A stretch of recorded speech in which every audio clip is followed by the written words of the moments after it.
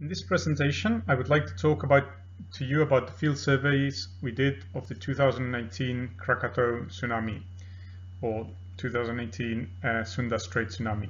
My name is Miguel Esteban, and I'm professor of the Department of Civil and Environmental Engineering at Waseda University in Tokyo, Japan.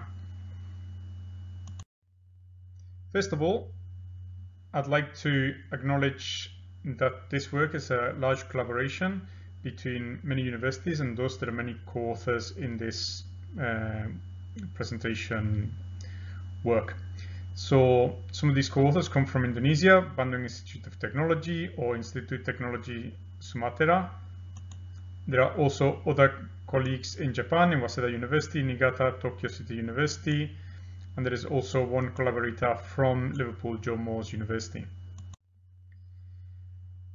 This is the outline of the presentation. First, I'll start by giving you some background on the Sunda Strait, the 1883 Krakatau eruption, the 2018 tsunami. Then I'll talk about methodology, the run-up and inundation surveys, questionnaire surveys, bathymetry surveys, the aerial drawings that we used. Then I will go and talk about the results, the run-up surveys, bathymetry, and tsunami awareness and evacuation behavior of survivors. And finally, I'll give some conclusions. The location of the Sunda Strait, well, the Sunda Strait is located between the islands of Sumatra here and Java here, where the capital is.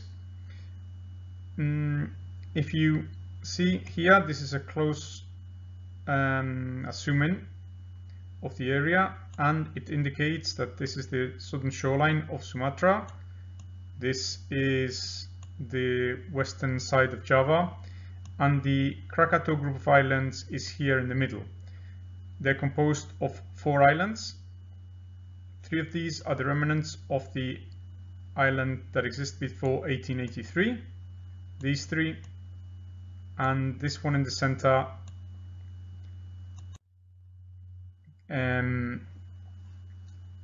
came out of the water in 1927. So originally, in 1883, there was this big volcano called Krakatau. It exploded, and as a result of that, over 75% of the island disappeared. This explosion is very famous in volcanology. It could be heard about 3,000 miles away in New Zealand, and it generated a tsunami with waves up to 40 meters high that went on to kill in excess of 36,000 people. In 2018, there was another eruption, this time from Anak Krakatau. So Anak Krakatau is this island that came out from the sea in the 1920s. And literally this means the son of Krakatau. So, and as a result of this 2018 eruption, then part of the island collapsed into the sea, generating a tsunami that went on to kill over 400 people. The methodology that we used, we conducted 2 field surveys, one on the 13th to 17th of January 2019, i.e. the month after the eruption took place.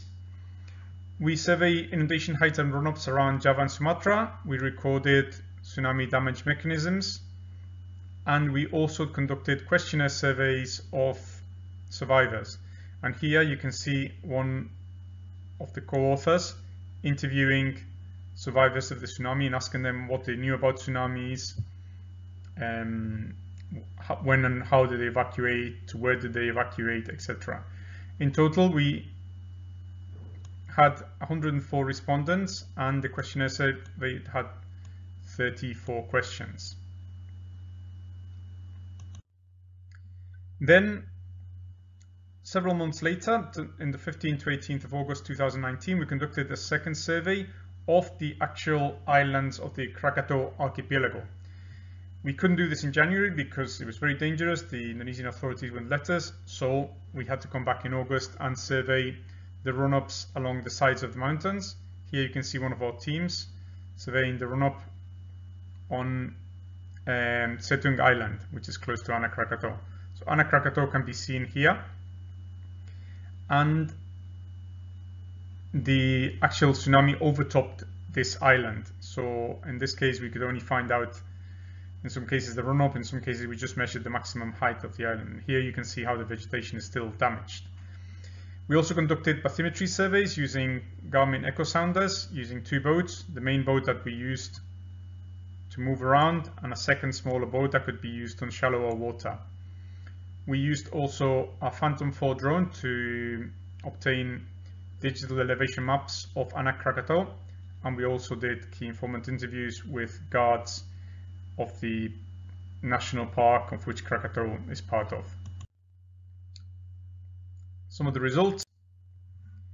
The tsunami run-ups around Anak Krakatau were in the order of 40 meters in Sertung, as I explained before. So this island was overtopped, so this was the maximum we could measure.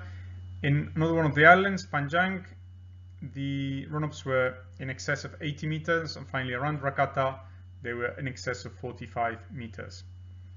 Note that because this is the island that collapsed, these 3 islands offered some shielding to the coastlines of Java and Sumatra. We also conducted bathymetry surveys. This video shows me in the small boat going around the islands measuring the bathymetry, but we not only did the bathymetry around the main island, but we also did many of the lines. So all these blue lines show the bathymetry that we collected. And this bathymetry is very complex. As a result of the 1883 eruption, it suddenly has a lot of dips. It goes from shallow to very deep very quickly and shallow again. We will make all the bathymetry publish. We will publish all the bathymetry with one of the papers that we have currently accepted in the next few months. So anybody who wants to use it for numerical simulations can do so. Using the digital elevation model, we could capture what Anak Krakatau currently looks like and obtain a map for it, as you can see here. Now, using 3 different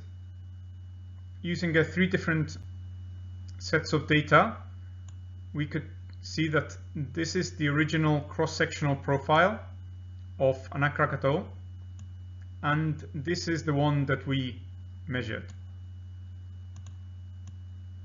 So if you want, all this area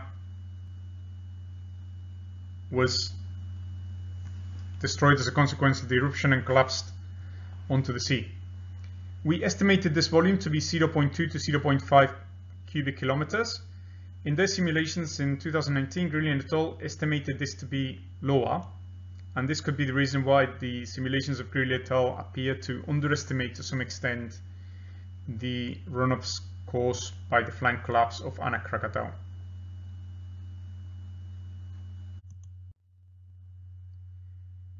We also conducted these surveys around Sumatra and Java Islands.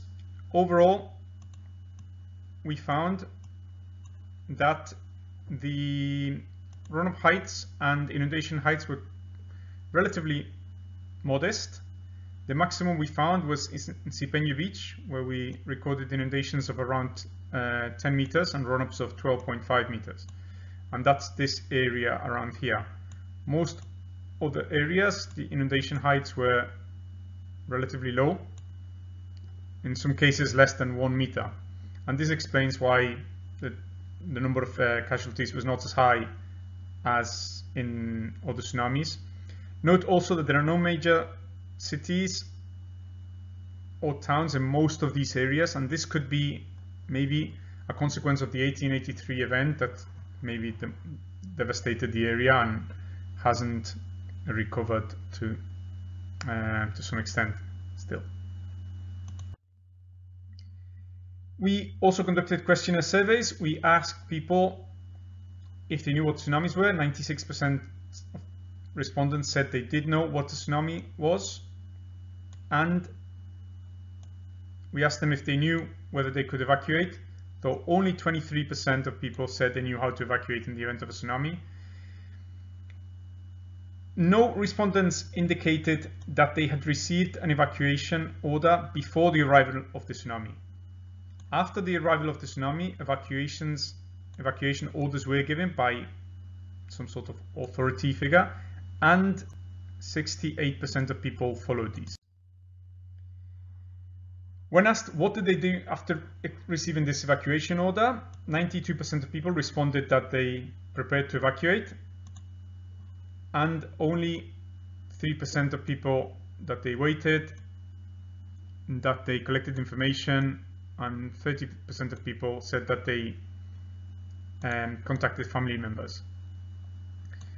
Note that the area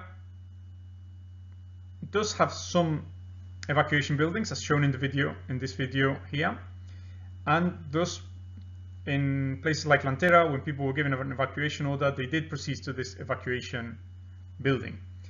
This means that people generally appear to know what to do to some extent, but because there's no early warning system, and the few elements of a warning system that did exist were in a state of disrepair, although they were directed against offshore tsunamis, not something coming from Anak Krakatau.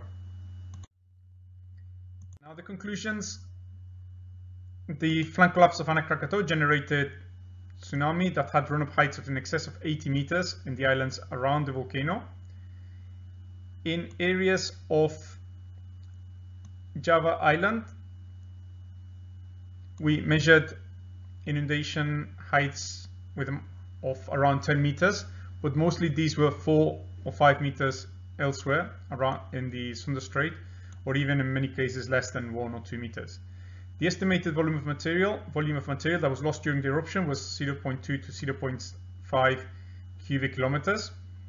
The islands of the Krakatau archipelago provided some shielding to the areas of Sunda Strait around them, although it is worth noting that the complex bathymetry might have also provided some reduction in tsunami wave energy.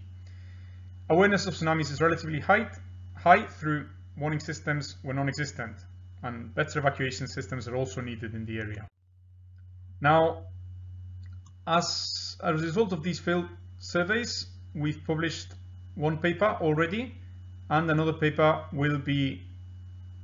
has been accepted and will be online in the next few months. In this paper, as an appendix, we've published the bathymetry data for anybody that wants to use it.